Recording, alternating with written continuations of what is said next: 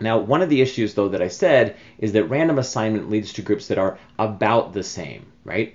And if we have, if we have a very large number of people in each group, this difference will be almost negligible. But if we don't have the biggest resources for our study and we have, just 10 or 20 or 30 people in the group, there's a very good chance that just picking randomly will get a little bit of a difference between the two groups. So random assignment makes them about the same, but not exactly the same. So this becomes a little bit of an issue that, if we look at these results, did we make these people less sick by giving them our medicine? Did we cause them to get better? Or was this difference just because the people in this group happened to have slightly better immune systems or happened to be a little bit less sick to begin with? And we don't really know the answer to that by looking at these results. Now, when we look at this, we say, did the experiment work? Did they get better? These are it kind of looks here like, well, maybe they didn't. This is a very small difference. If we make the difference a little bit bigger, we can be a little more confident. As the difference gets bigger and bigger, our confidence grows that this difference was caused by the experimental treatment and not something that we just happened to get at the beginning of the study. So the principle I'm trying to show here is that the bigger the difference, the more likely it's not simply a result of a random assignment. It's not just due to chance. So there's always a possibility. There's always some a remote possibility that you get any kind of difference that you observe is due to randomness. You just happened to have bad luck and pick people who have killer immune systems and put all of them in your experimental group. Now, if you have 10, 20, 30, 40, 50 people, the chances of getting a difference of this size is extremely small. So the bigger the difference, the more likely it's not just a result of that randomness, not just a result of chance. But then the question is, how big a difference is big enough? So if we see a little difference, is that enough? If we see a slightly bigger difference, is that enough? It's not very clear. So we have to do some mathematics, some statistics to actually tell the answer to this. We know that the bigger the difference, the more confident we can be that we had a real effect and it wasn't just due to chance, but we actually would have to do some calculations to see how confident we can be that the difference was actually caused by our experiment. And the term we use here is a statistically significant difference. So we're not actually going to do any of the math, but this is what you would calculate, is whether you have a statistically significant difference. And so again, don't be intimidated by the fact that this is a mathematical sounding concept. We're not going to do any of the math. I just want you to understand conceptually what we're talking about. That a statistically significant difference is a difference that's larger than what you would expect from random chance or error alone. So this could just be random chance or error. This could just be random chance or error. But the more people you have in each group, the less likely that becomes. So you do a calculation that considers how many people are in each group, how big this difference is, and you are able to find out how likely it is that a particular size of difference in a particular experiment is from chance.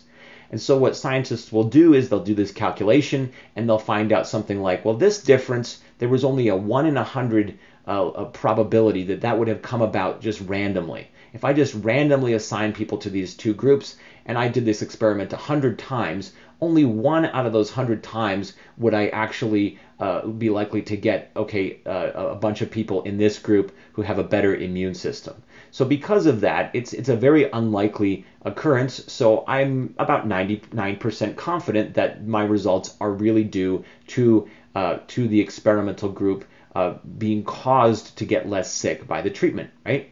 In other words, I can be very confident that I really did have an effect on this group. So basically, a statistically significant difference is just where we say, I'm confident enough that was a real effect and not just some random chance thing in my experiment. This again is why, with a lot of these results, we don't ever know for absolute certain that what we observed was for the reasons we think that it happened. This is why one of the reasons why scientists, again, tend to think in terms of probabilities. They tend to say things like, well, I'm 95 or 99 or 99.99% certain that this treatment causes the patients to get better, but it's possible this was some random fluke thing where I happen to have people with killer immune systems in this group. So we have to acknowledge that that's the case, but we try to put a number on it so we know how confident we are. And if the number is high enough, if the probability is high enough, then we say it's a statistically significant difference.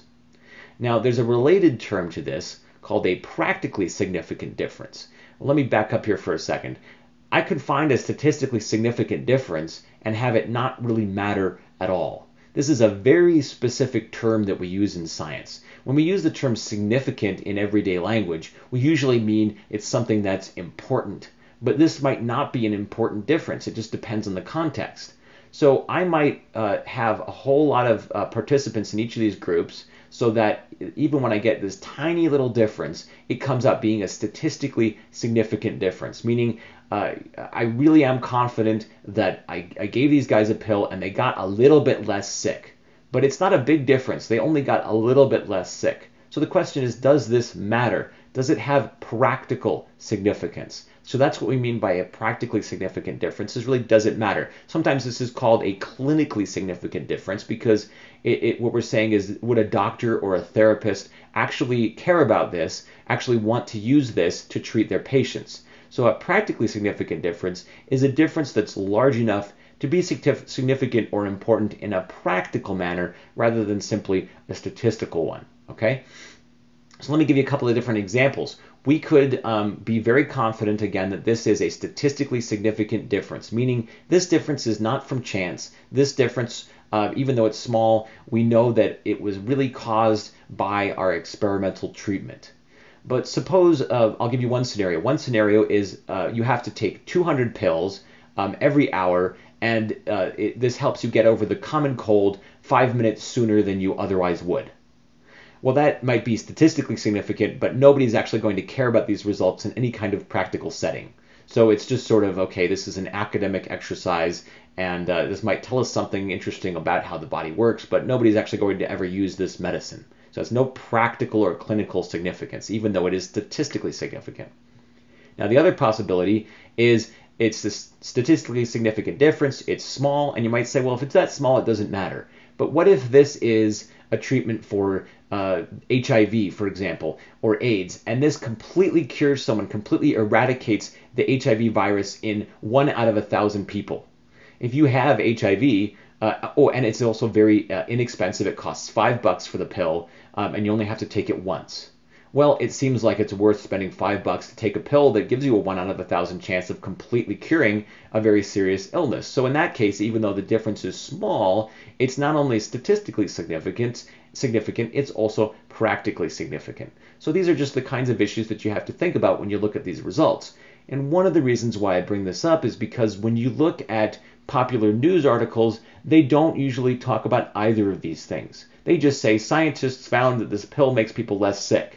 Well, presumably it's at least a statistically significant difference, but is it a difference that's large enough to matter? And they don't really usually talk about that. So sometimes we get this dietary advice or advice about what vitamins we should take, but they haven't actually said whether it's a big enough difference to be worth your money, basically. So that's something to keep in mind. And it's the kind of thing that you can tell if you actually look at the original scientific journal articles.